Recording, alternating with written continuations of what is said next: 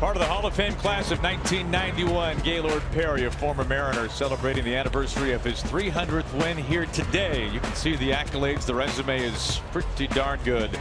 A Cy Young in each league, American League and National League, and a 5-time All-Star. Gaylord Perry joins us here in the booth at Safeco Field. Mr. Perry, it's good to have you with us. Thanks for having me. Now, this is a pretty special day for you. 300th win. Yes, it is. It seems to get more important every year, you know.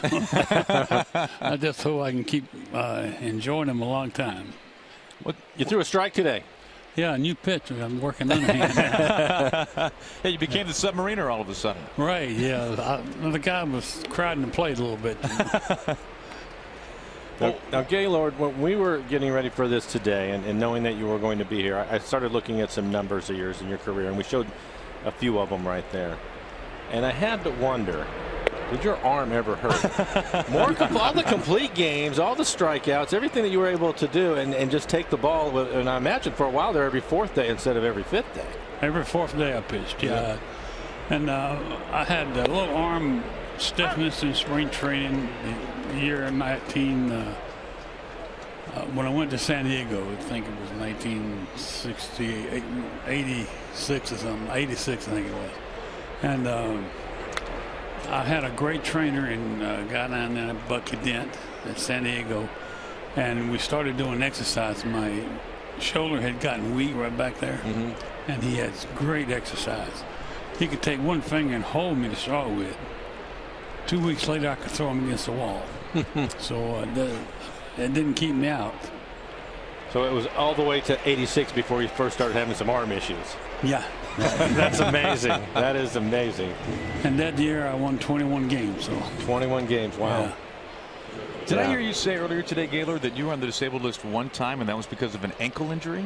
Right. I was sliding into second base, and the shortstop was jumped up high to catch the ball, and it came down. I thought it was going to spike me, so I turned, and my left ankle hit the bag and had a pull muscle down there.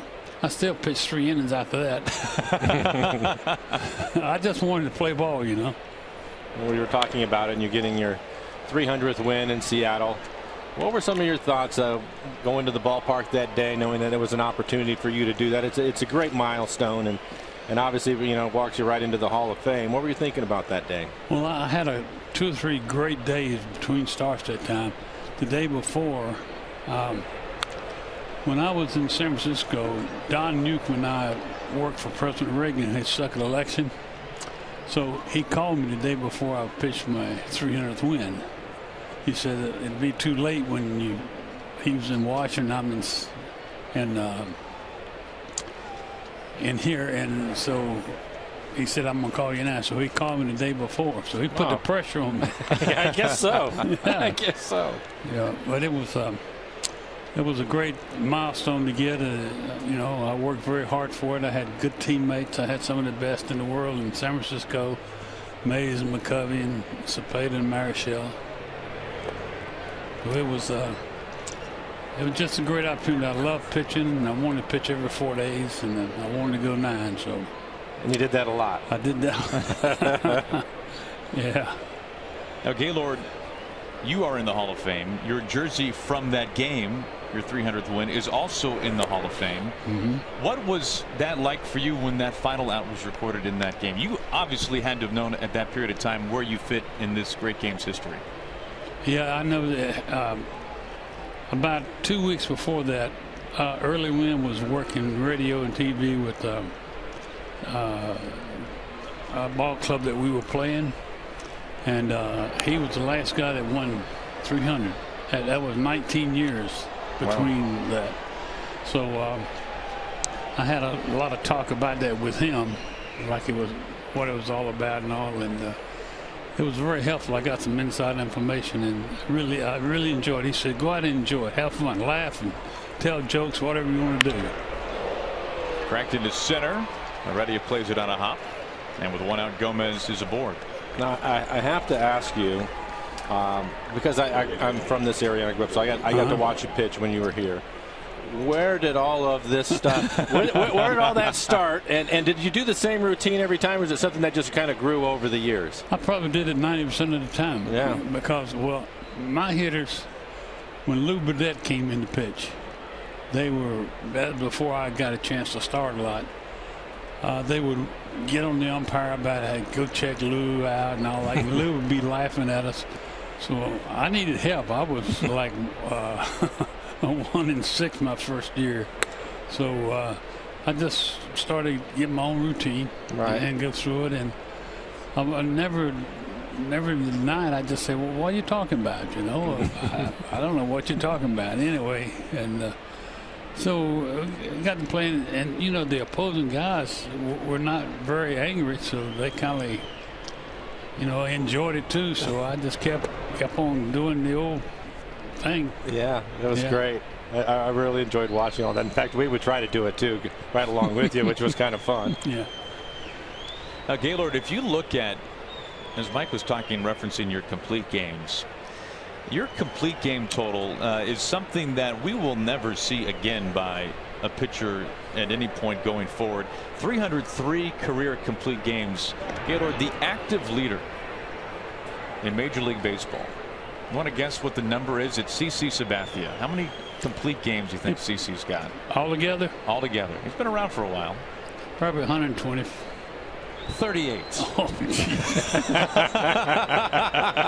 I don't think anybody's getting 301. I felt pretty comfortable saying that's not going to happen again. He would get released now. Back when I played, Marichal, he completed like 260-some games. That's still a far cry from what yours was. Yeah. It's pretty incredible when you look at how pitching has changed, hasn't it? I think they've taken a lot of help away from their managers, because now you get another 5 pitchers and you cut out your pinch hitters, your defensive infielders, you know, and so he doesn't have many players to work with. We were talking earlier today about 4-man rotations versus 5-man rotations. When did that bridge go to a 5th man? It went after I retired in 83 or something like that, and it started after that. We didn't have too many guys that would go 9 innings anymore. Didn't want to, really. Some of them, they just, if I got a lead in 6 innings, I might have let this other guy finish it off. So it's gotten pretty regular now. Everybody uses it. You were talking about that when you started the game, you wanted to finish the game, and that's obvious with the numbers that Aaron was just throwing out there. How much of that was also expected of you? Oh, a great deal. Yeah, because my manager, Alvin Dark, Herman Franks, I pitched 16 innings when I'm in the old Cincinnati ballpark. Herman Franks, my manager. That. Yeah, he comes over after 14.